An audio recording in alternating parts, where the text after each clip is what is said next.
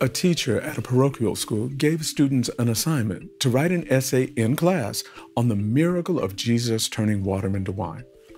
During class, there was one student who sat looking out of the window, humming to himself and not writing at all. This same student left for a restroom break that took a great deal of time before he returned. The teacher took notice of this student. When the time was up and the class was nearly over, the student ripped a piece of paper from his binder and scribbled something down. Later that evening, when the instructor was grading the student's papers, he pulled out the paper of the idler to see what he had written.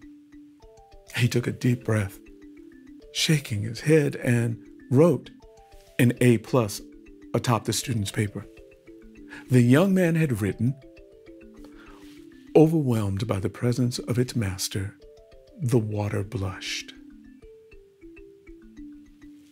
If you enjoy tales of wisdom, folk tales, and stories that challenge the intellect, then don't forget to like, subscribe, and hit that notification bell so that you'll be made aware when I've made newer videos available.